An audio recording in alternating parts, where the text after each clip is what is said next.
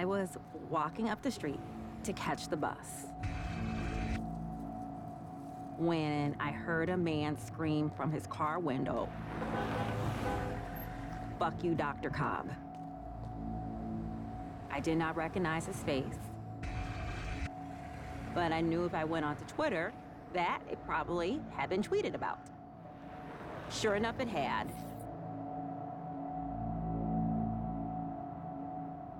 Social media is a wonderful resource, but it also can be a means to exile people from the community that they reside in. They're sharing scientific data, arguing philosophy, or passing on cooking tips and gossip, night and day through a computer network called Internet. It's tapped a yearning to connect. And offers games that pit you against opponents around the country. Now that I've gotten on the internet, I'd rather be on my computer than doing just about anything. It's really cool. The internet has lived up to its promise. A globally connected community where you can like, share, and debate in a digital democracy. But this is a democracy without ground rules, where memes can be weapons. Real events are transformed into fake news. And those who speak out against the mob may find themselves pursued by pitchforks and lies.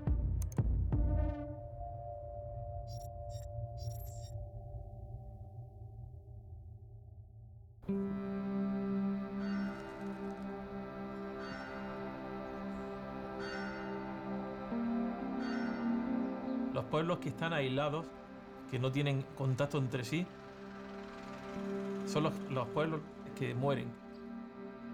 No hay vida. Los pueblos que están bien comunicados son los pueblos que funcionan.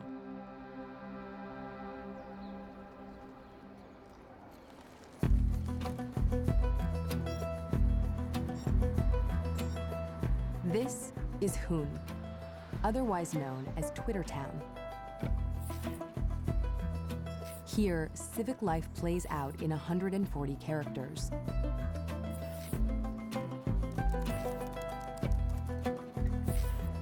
It's an experiment in online governance designed by this man, Jose Antonio Rodriguez Salas, the mayor of Hoon. Buenas tardes, bienvenido, bienvenida. Mayor Salas is not the only politician whose tweets make headlines, but to him, Twitter is more than a megaphone. It's a way to upend the chain of command. La comunidad es un lugar donde tradicionalmente ha habido una pirámide, donde arriba estaba el político, de abajo más políticos, siempre más políticos y por último estaban los ciudadanos. Buenos días, no miréis para allá, no miréis para allá. Y ahora, con Twitter, todos seamos iguales. ¿Cómo funciona? Es fácil.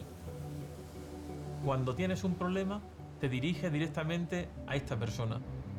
Each public office has a Twitter handle to field questions from concerned citizens.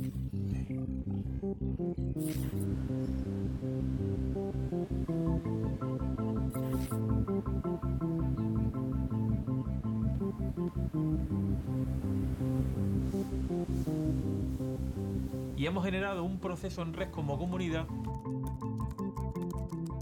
donde son importantes los ciudadanos, son importantes los trabajadores municipales y es importante también el gobierno. Nadie tiene más importancia que otro. In Hoon, Twitter is the key to a more perfect community, with an agenda of total transparency, free from barriers and bureaucracy. But the same tools that liberate some can imprison others.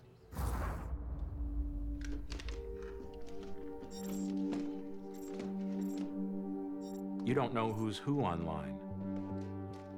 It's this cyber world that doesn't abide by any rules. I mean, if I'm going to be on camera, I don't want to put myself out there. I don't want to have to think about if someone recognizing me and as that potentially a dangerous person. Lenny Posner is in hiding, not from law enforcement, but from a group of online harassers hell-bent on exposing him as a fraud. I have moved several times. There's an aspect to moving it's like a reboot. It's because of what happened to his son, Noah, back when they lived in a quaint New England town.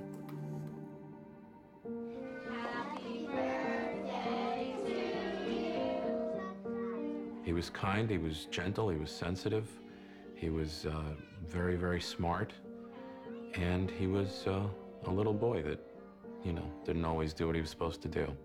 But, you know, he was definitely the perfect son. I remember the morning of December 14th as being basically an ordinary day. It was a Friday, and the kids were with me, so I dropped them off at school that morning.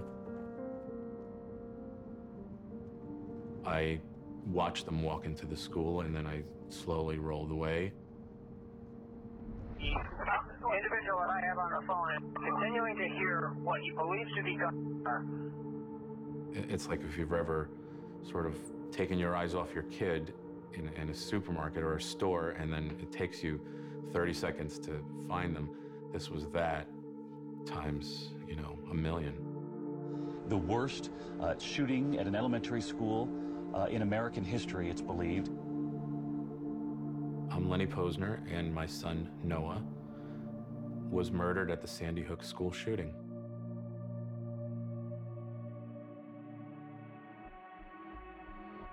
On that December morning in 2012, a lone shooter killed 26 people, most of them small children. It devastated the village of Sandy Hook. But the grief of one community became fodder for another. Online, a new community was taking form. Early on, I started posting photos of Noah on my Google Plus page, and I started to notice you know, comments that they were popping up that I didn't want on an area that was devoted to Noah's memory. This new community was made up of people claiming the shooting was faked, that Noah and his classmates never existed, that the parents and mourners were actors, that the goal was to outlaw guns. And before long, a digital battle cry rang out. They weren't just, you know, saying words. They were feeling it when they were saying it. To have that kind of hate directed at you after losing a child is it's hard to describe. There was a time we could ignore the parts of the web we didn't like, when our digital footprint didn't follow us and our enemies couldn't hunt us down. Those days are gone.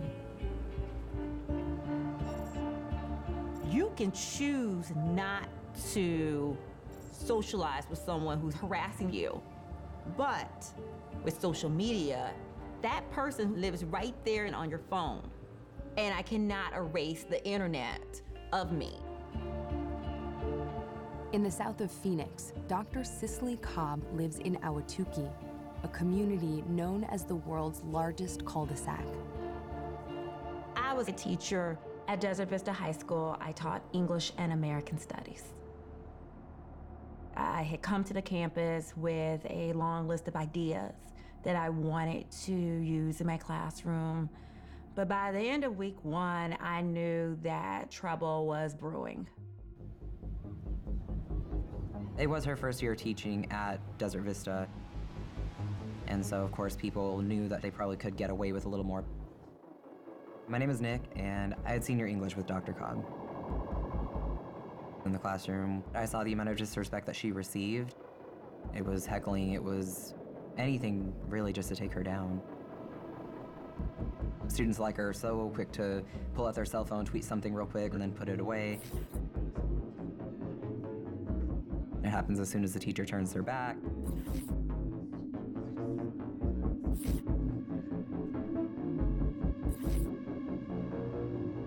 bulk of the issues that I had in my classrooms in terms of student reprimands was cell phone violations.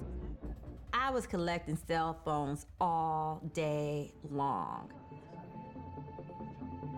Every generation has teenage troublemakers, but not every generation had Twitter. Now, public shaming can get you likes from the in-crowd. These kids felt that detention was nothing. It was worth being able to be the popular person who had the best tweet about Dr. Cobb that day. Dr. Cobb sought help from the administration. By her account, she didn't get it.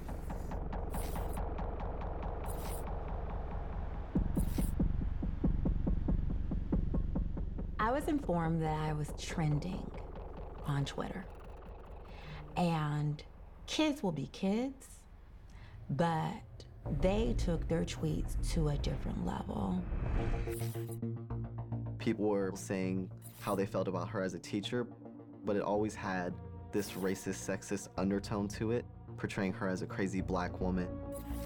While they tried to maintain that it's just a joke, just walking down the hallways, I would hear racist remarks, hear white students saying the N-word or just making casual jokes.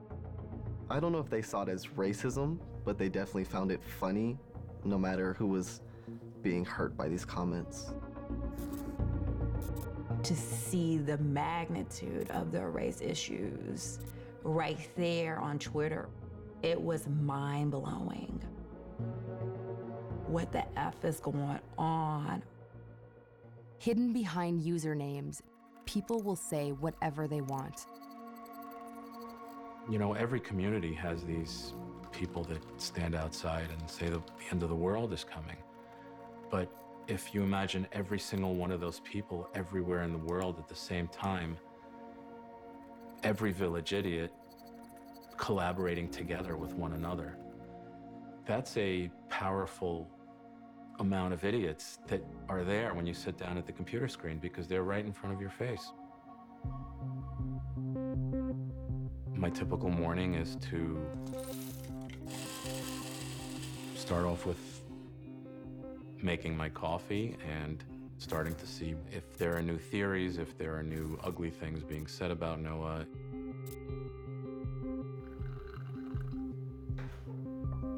In the same way that compassionate people are drawn to Noah or other victims of that tragedy, hoaxers are drawn to specific victims, but in a dark way, in a negative way, to tear down. A lot of people think that the hoaxer group online is a small group of people. It is not. It is a very large group of people. There are many seriously missing pieces to what happened at Sandy Hook, and they do not seem to be showing up. He said the guy is sitting in the front of the police car. Why would they put a suspect in front of the police car? Did this guy have some major credentials that he gets to sit in the front of the police car after he's caught after a mass shooting? That school system was shut down for those years. That's what the records show. They tell us it was open. There were no children killed because there were no children present in the school. Sandy Hook was a monstrous scam, instilled fear into every parent in the country, and it was totally abusive, actually an act of terrorism being perpetrated by the American government on the American people, and it was done to promote gun control.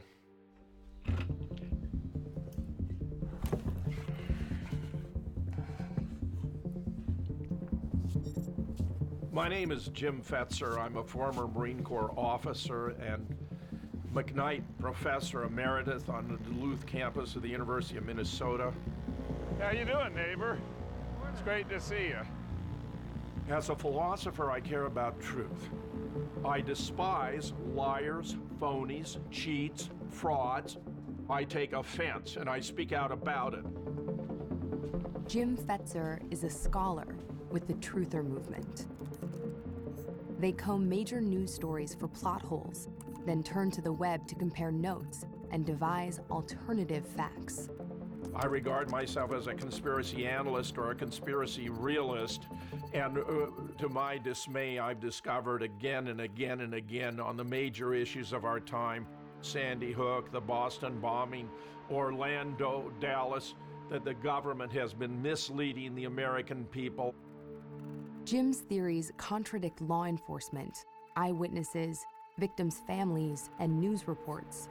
But on the web, he's found an audience of thousands, and his videos have led many to believe that Sandy Hook was staged. The American people are entitled to know the truth.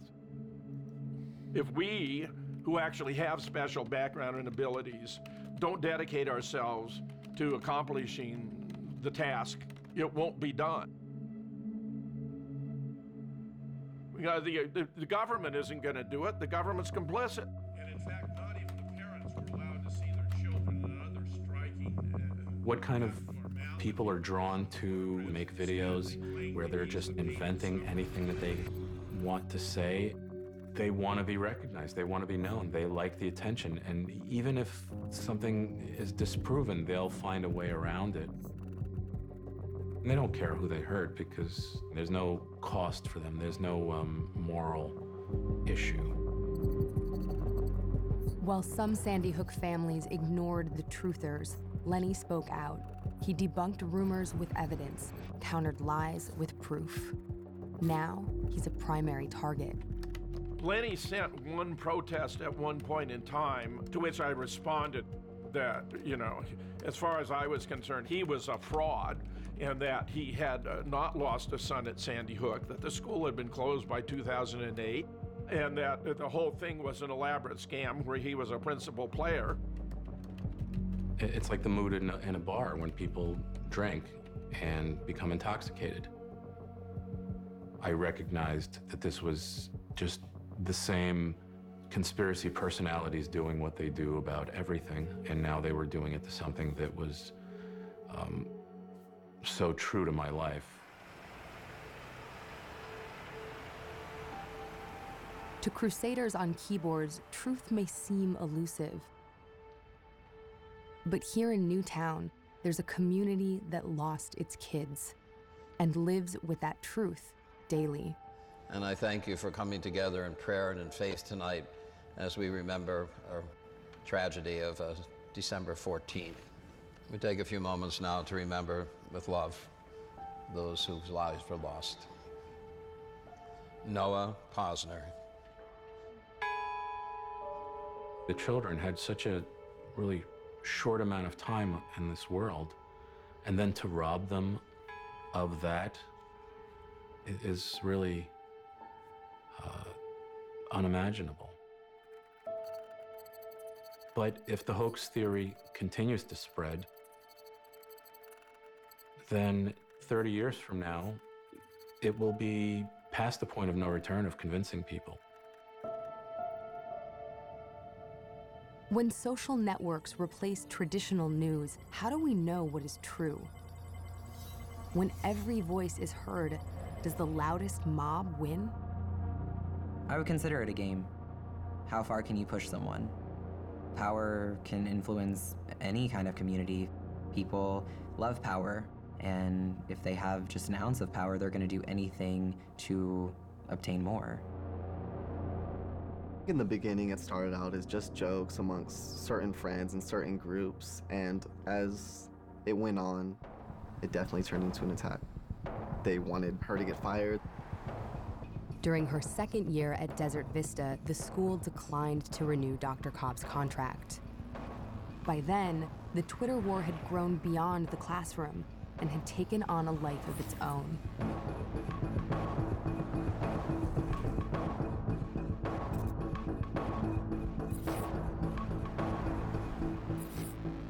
I was constantly looking to the left, to the right. Who's around here to tweet something that I'm about to do? Does someone have their phone out?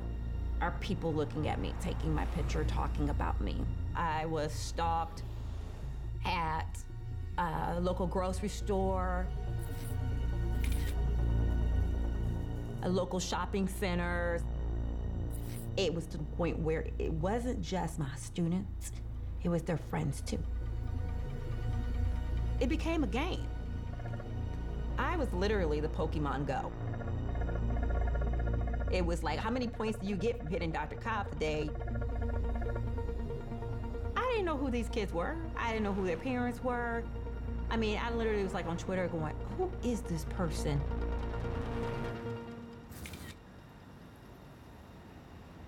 I think they were striving to make me feel so uncomfortable that I would pack up and leave. Dr. Cobb stood her ground, but it came with a price. Talk about being expelled from a community. I cannot even worship God in peace. I was running into too many of the people who had persecuted me. So I've sought refuge in churches outside of Ahwatukee. With you, we renew our vows to love God with our whole heart, love our neighbor as generously as we love ourselves. Accept Jesus. This was definitely a witch hunt. But I wasn't the black witch, I was the black bitch that needed to be exorcised from my community. No one wanted to acknowledge what she was saying. They just wanted to brush it under the rug, call her a crazy black woman, and get on with their day. In 2016, another social media post from students at Desert Vista High School appeared online. This one would make headlines. There is growing outrage over a photo of 6 Phoenix high school students spelling out a racial slur. Here's the photo. It shows 6 senior girls in black shirts with gold letters spelling out the N-word. When those 6 Caucasian females spelled out the racial slur with those t-shirts, I felt vindicated. That finally someone is seeing that this campus is racially charged. Things on the internet don't just stay on the internet. It's not this massive multiplayer game that remains online. It crosses over to the real world. For Lenny, there's no escaping the Sandy Hook hoax. It's a story years in the making, one that threatens Noah's legacy, and now his father's life.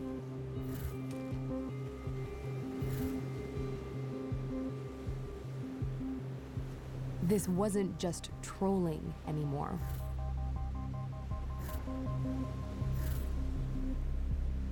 There have been videos made about places that I've lived using Google Earth and, you know, kind of walking around and showing images of the building and showing where I live. You're going to die, you motherfucking nigger, kike, Jew bastard, fag. Did you hide your imaginary son in the attic? Are you still fucking him? You fucking Jew bastard? Lenny resolved to fight fire with fire. He formed an online community of his own, the Honor Network. I had this idea that the Honor Network would be a group of people that are like-minded. As long as everyone's anti-hoaxer, they can contribute to this energy. Hosting companies have terms of service, they have acceptable use policies. You know, we look for ways where that's violated because the content is what's spreading this virus. I hate Google, and I hate Facebook, and I hate Twitter. They have created and propagated this infrastructure of abuse and hate, and they decide what remains or not. What Google is ranking is becoming the truth. There's nothing that checks for accuracy. So you can invent anything. You can invent anything. There is no truth on the internet. There is only what people are searching more for and what they're reading when they search it. The internet gave us a community of our own design. What have we become? En buenas manos, las redes sociales es una herramienta muy potente. En malas manos, también es una herramienta que puede hacer mucho daño. Twitter es mucho más allá que una marca. Yo no creo que sea una apuesta por una marca comercial, sino por una nueva forma de vida.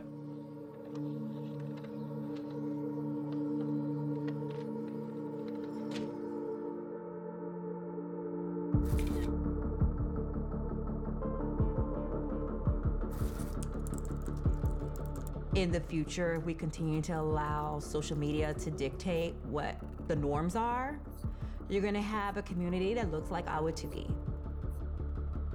It's just a community of followers.